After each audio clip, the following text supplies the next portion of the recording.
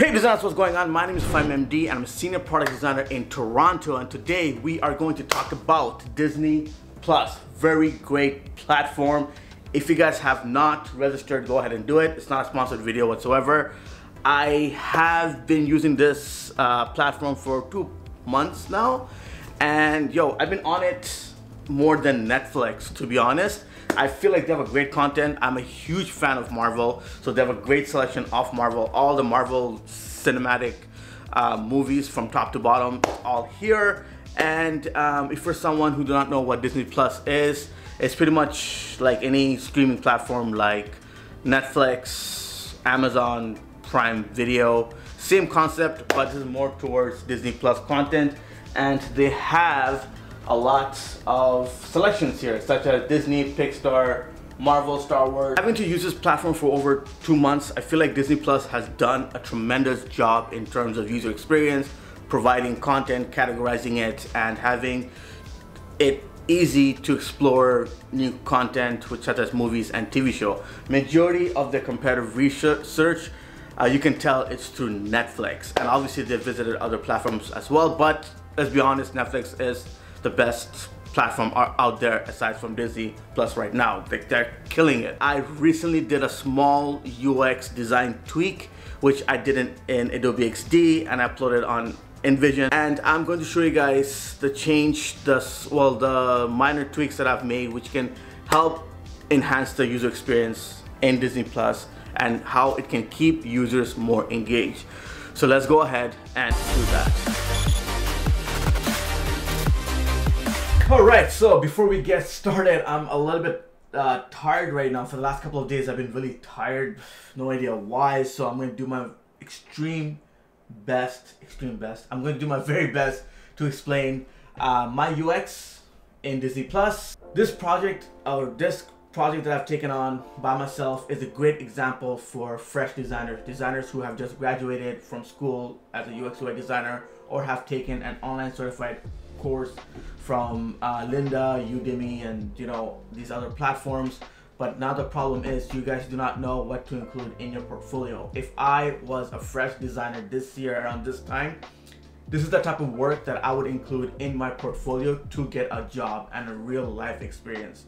It's not always about who can design the best app in terms of only UI. It's not only about that. Our main priority as a designer is to fix a problem. That's it. So, and from there we have to break it down and pretty much provide that solution. So watching this video will definitely help you guys out. The more skills or experience you have in terms of actually solving a problem, the better chances of you getting a job and also a higher paid salary. I cannot stress this enough. Product design is not about designing something fancy. That's not it. If that was the case, YouTube would have had the best design in the world, and they don't, because they really focus in the problem and then they provide that solution with user testing, conducting user service, and etc. Whew.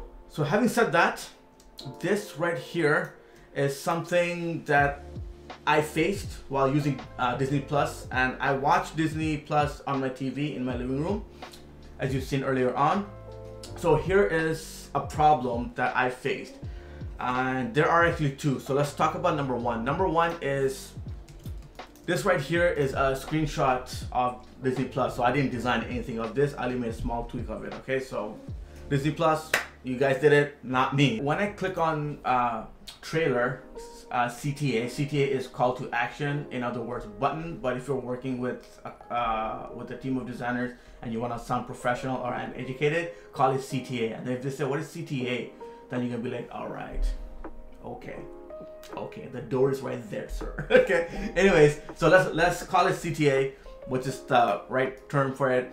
So when I click in the trailer, right, when I click right here, what happens is it misleads me to what I'm about to watch. So for example, users expect to watch a trailer of the movie or TV show. Instead, it's a clip.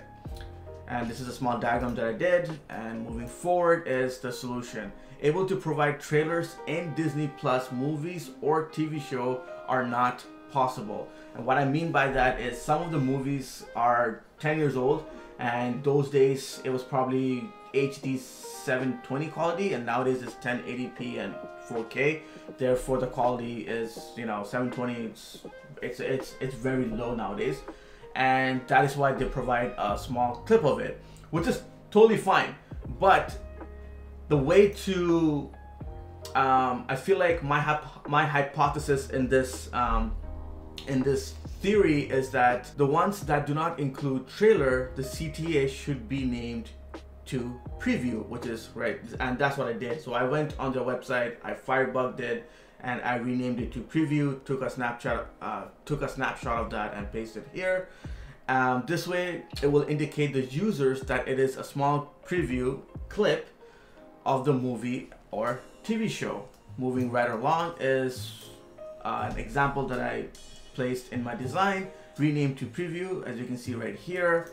And then this is the final design. Also keep in mind, I did not redesign this CTA into my own liking. I went on the browser, I right-clicked, firebugged it, and removed the name trailer and typed preview. Took a whole screenshot of this and placed it here. The reason why I did this is because they have a design system. Reinventing a design system is one of the worst things you can do as a designer, because it will throw off the existing users from using your platform. That's also a great key to have or to remember when you're a designer. All right, now number two, last but not least. So when I'm watching this preview called clip here, it doesn't engage me to watch the movie now, because when someone is this close to watching a clip of the movie, which is Deadpool, obviously they're now interested to watch that movie.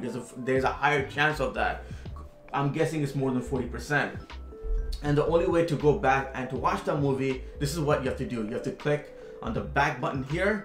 You come back to the Deadpool's main page, click play, and then you're watching the movie. And I feel like that's one of the worst way to keep a users engaged, because now that users have to click a lot in order to get what they want. And this is a very common mistake for any company, any designers. I even make mistakes like these. The only way I was able to discover this solution is because by using the platform. That is why user testing is very important. Using data to enhance the user performance of the product that you are working on.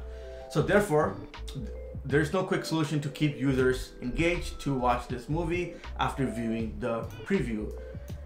And that's exactly what I mentioned here. And then, you know, you gotta click on the back button in Deadpool and then you have to click play. This may cause users to lose interest.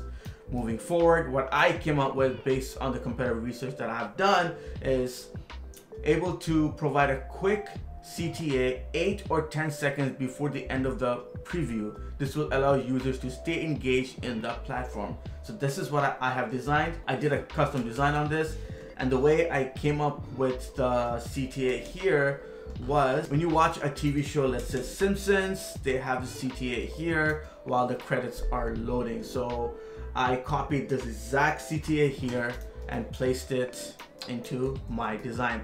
This is not copy pasting, by the way, if you guys are thinking. It's 100% not. It's me using their existing design, which is part of the design system, into their platform, which is 100% safe. And that is the right thing to do. When you're working with a large corporation like Disney Plus, always ask them in the interview, hey, do you guys have a design system? If they do, that's great. All right, now moving forward, this is what I have placed in my design. I have a small, cute arrow pointing thingy.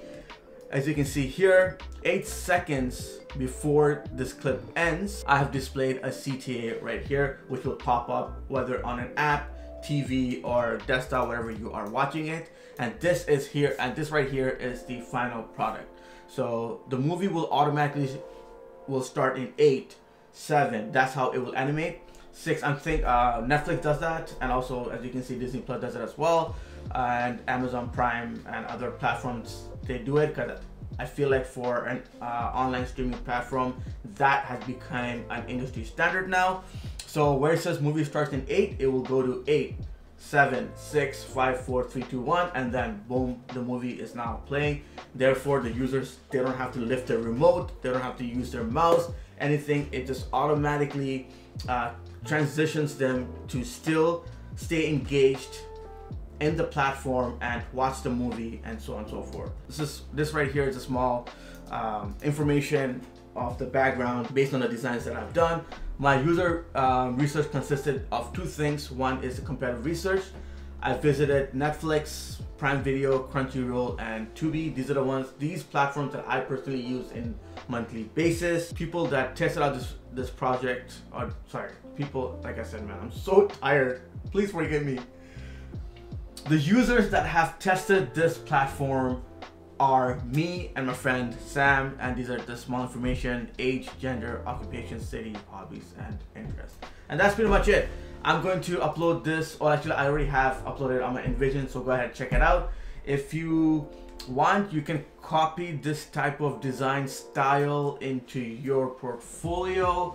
Be sure to design a cute wireframe. I don't know why, man. Like, some companies are looking for it. I will be taking a picture of, where is it? Yeah, I'm gonna take a quick picture of this and apply it in Behance or part of my right here. So this is a small wireframe that I drew out for this platform. One is the first problem, another one is second problem, and I'm going to upload this in Behance for fun and send it out to the VP of product and see what he says. All right, so there you have it, a small tweak that I have made, a platform that I use daily basis. Yeah, a platform that I use definitely daily basis, a small UX tweak that I've made. Being a product designer, it's not always about redesigning everything. It's about finding, it's about solving a problem that could be very small of what I did today. So keep that in mind. I know a lot of platforms out there, they only focus about UI daily challenge, and that's great, man. Obviously you have to be a great designer. I get that UI part, I understand, it's good, but how smooth is your user experience? And that is the reason why Netflix is Netflix. People love using it. This is why people keep going back to Amazon every single day to buy anything. I will scroll 1,000 feeds on TikTok and Instagram. You know why? Because it's easy, and that is our job. Whew, my God, that came from the heart, and I'm really tired. But if you have came this far, thank you so much. Please like the video. It will help my content, like today's video, get discovered more on YouTube, because that is just how YouTube works. And if you're new on this channel, well, thank you for watching. Subscribe, join the family. And if you do not know, I have a Discord channel now. I think it's about 110 people that have joined so far. So thank you guys for joining, and it's a great personal community to join a design family where everybody can learn at the same time. Everything there is free. There's going to be a UX daily challenge. We're going to do deep dives like this, and obviously there's going to be UI challenges as well. Also a group one-on-one, not group one-on-one. You see how tired I am? A group meeting on the problems that you guys are facing. Could be resume, portfolio, interview skills, or just to even just hang out and like talk to each other and make friends, right? So those things are happening in Discord, and obviously there's a lot more, books to buy, what not to do, etc., things like that. So go ahead, join that. The link for that is below. And yeah, so thank you so much for watching. My name is Fahim MD, and I'm a senior product designer with 13 years of experience. Until then, I'll see you guys in the next video. I think I'm gonna go sleep now. Okay, all right. Do I look really that tired? Oh my God. All right, guys, peace out.